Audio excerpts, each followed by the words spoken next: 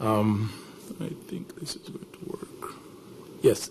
So I think a good place to start is, you've probably seen water models before, but we keep saying Jibu is different, and here's why. The first thing is, our target market is not the BOP. For a lot of people in the social franchising space or even social impact, there's a big focus on servicing the bottom of the pyramid. The thing is, Jibu does not do this. And the reason why we don't do it is, which I'll get in later on, is a question about commercial viability of our enterprise. At present, we're focused on urban populations. We haven't gone rural yet. Another reason for this is one of our big issues, which we shall discuss tomorrow, is around quality control. So when we look at our capacity and our scale right now in Uganda, we are concerned about how far we can get. Right now, we have technicians that do random audits.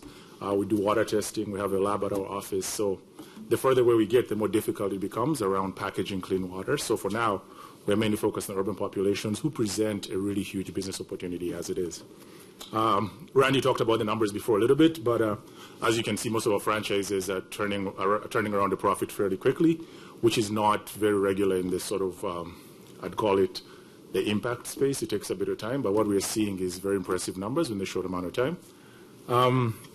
The growth we want is organically fueled by ourselves, and no, we're not just focused on sustainability, but these businesses actually being able to grow organically, and even our model itself.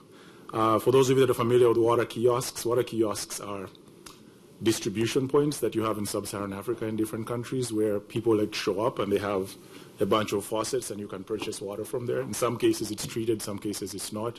We don't do this at Jibu. From the video you can see an actual distribution point of already packaged water. We believe in the power of co-investment and ownership with our franchises, which I'll talk about a little bit later on too.